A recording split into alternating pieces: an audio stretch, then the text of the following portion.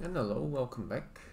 So we're going to continue talking about turbulence modeling, specifically with respect to this filtering, or rather large eddy simulations, and we are talking about how we're going to get this Smagorinsky constant, or the dynamic coefficient, instead of having a constant Smagorinsky coefficient, by trying to find out the interactions between the large and medium eddies.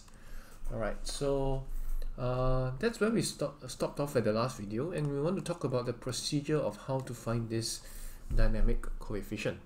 Now, I said before, it's a kind of more complicated than I explained, but the basic concepts are there. So how are we going to do this thing? Well, first, the basic idea is to separate these eddies I'm talking about here into the large, medium, and small eddies. And how are we supposed to do that?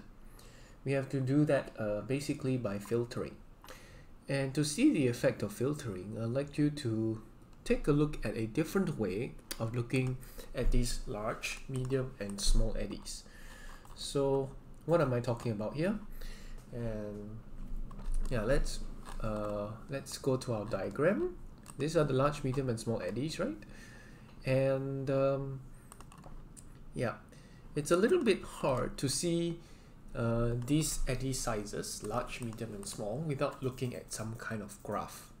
So we'll need to find a way of representing what eddies are large, medium, and small, or at least classify them by some sort of size. Okay, so the way to do it, okay, if you take a look at our original, graph of let's say a velocity with respect to time. Okay, so you have, what we have is this. Let's say you pick a spot. All right, you pick a spot, and then you see some turbulence. All right, something like this. And actually, these fluctuating velocities you see here can be represented as such. You can actually see it as a superposition of multiple waves. So you have the low frequency mode, and then you have sometimes the higher frequency modes. Okay, so this is a low frequency, and this is a high frequency.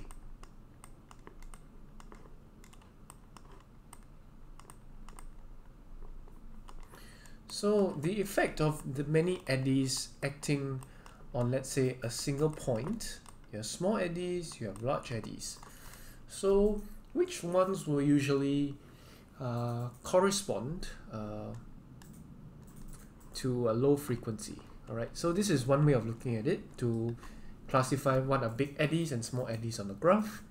So let's say you have a large eddy. Will it be usually considered low frequency or high frequency? Usually large eddies, because they're big, and the velocity of these fluctuating velocities are about the same. Given that the diameter is bigger and the circumference is bigger, we usually attribute these low frequency vibrations to large eddies. And likewise, because the circumference is smaller for a small eddy, alright, small eddy, we usually attribute high frequency fluctuations in velocity to small eddies.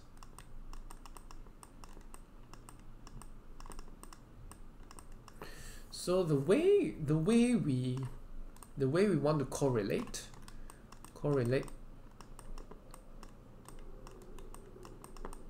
okay, so-called eddy size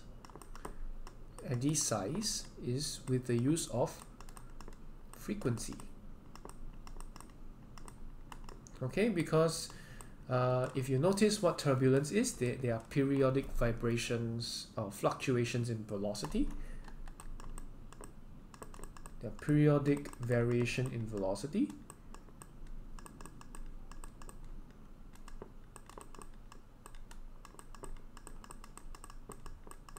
And whenever you have this term called periodic, you can immediately think of waves. And you can think of waves.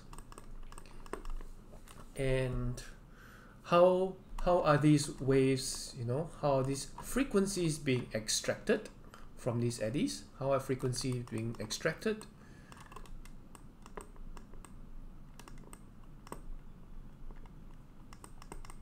How are frequencies being extracted? So these are usually done with Fourier transforms.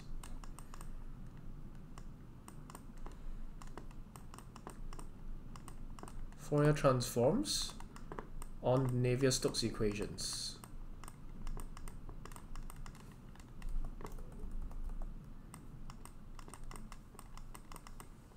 Okay, they're done with Fourier transforms on Navier-Stokes equations. That's the general long and short of it, the general summary.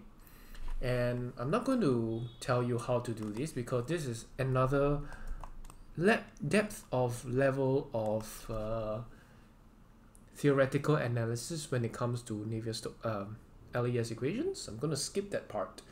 I'm just this series is more concerned just with introduction and how it's relevant to CFD. So I'll just only touch on parts that are more useful in the short term. If you want to do more detailed calculation, it'll be in if you are doing other more detailed analysis, it will not be covered in this series. So yeah, so basically the idea of extracting high level frequencies extracting frequencies at all, they're using Fourier transforms of these equations. So you get this low frequency and high frequency. And now, okay, if let's say you did all that hard work and you plot them on a graph, okay, you plot them on the graph and then you plot the distribution, alright? So log K, this is the kinetic energy or turbulent kinetic energy. So this is turbulent KE, and this is the logarithm of the wave number. Now wave number is it's proportional to frequency. Okay, it is some constant into the frequency. Let's just call it nu. So nu is usually what we use for frequency. It is some constant into frequency. Okay, so just to be sure, we can look at wave number. Yeah, so this is wave number. All right, it's you can see as such. Okay, wave number is defined as number of radians per unit distance, sometimes called angular wave number, or this is sometimes the number of wavelength per unit distance. So this is what wave number is about. Okay, so if you look at some basic definitions, that's the idea. But high wave number would be high frequency, so to speak. So okay, remember I said that high frequency usually means smaller eddies. So if you were to segment as such arbitrarily, alright, you can call this part small, you can call this part medium, and you can call this part large. Okay, so let me, alright,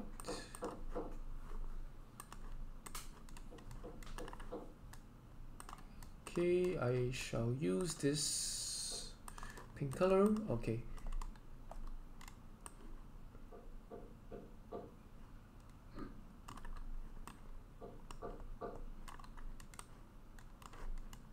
alright, I shifted the graph down. So you have large eddies here, medium eddies here, and small eddies here. So what you're doing when you're filtering is basically, okay, ideally you want to have a cutoff, right? So this is what a filter does. So this is the, and so basically the idea between separating large, medium and small eddies is with the use of a filter. Now with our first filtering, we basically separate small eddies from the large and the medium. Or basically we just have the classification of small and large here. Okay, so that's just small and large, there's no other classification. And we separate them by frequency. Okay, we separate them by frequency, and what the filter does is to have this kind of sort of cut off. The sort of cut off between the large, medium and the small. Unfortunately, if you were to use a box filter, the cut isn't as clean as like this straight line down. Okay, so the box filter, if you are familiar with it, so not a clean cut. Not a clean cut. So if you were to look at some of the stuff online with regards to filter, you'll see that the box filter, in terms of space coordinates, and then if you have a space coordinate versus, let's say, G at the x minus the psi, where psi is the distance from the center. Okay, so so this is x minus psi equals to 0,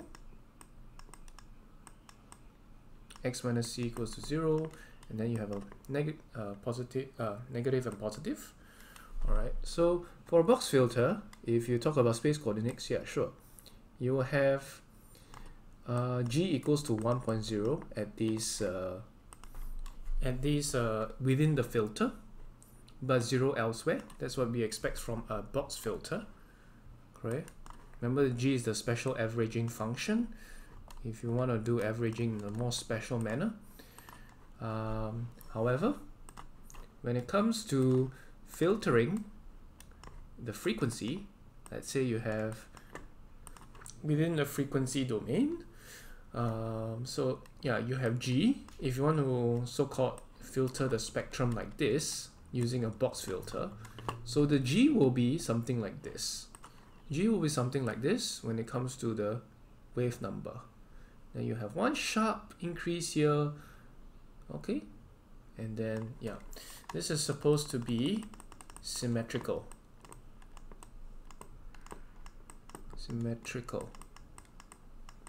All right, and this is the wave number.